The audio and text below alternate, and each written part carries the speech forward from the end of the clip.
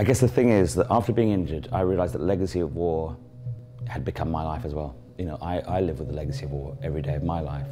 And so what went from being a project went to becoming my own life, and my desire and drive to do it just increased.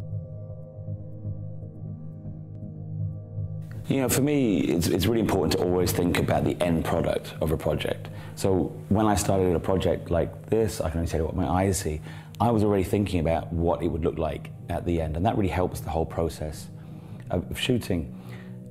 I tell stories, you know, and I want those stories to be shared. I want to start conversations.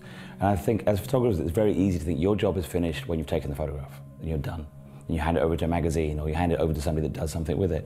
For me, I'm thinking, okay, so what do I do now? How do I put it in an environment where people come, they look at the photographs, they listen to the stories, and then they do something about it. So exhibitions are great for that, but I also feel sometimes they can be a little sterile. And sometimes a little bit what I call the chapel experience is like you go there, you very quietly look at the picture and say, wow, and then move on to the next one.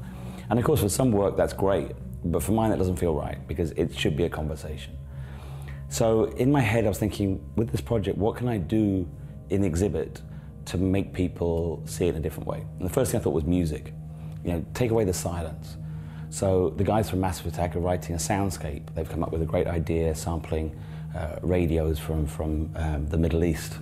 So that immediately, I think, lightens the mood because then people start talking. They don't feel they sort of have to be in silence.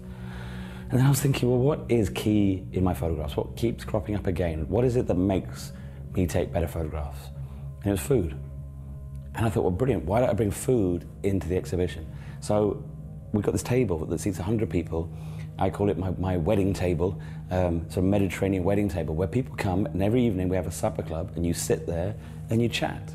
You know, food is incredibly democratic. Food is an opportunity to sit with a stranger and become friends.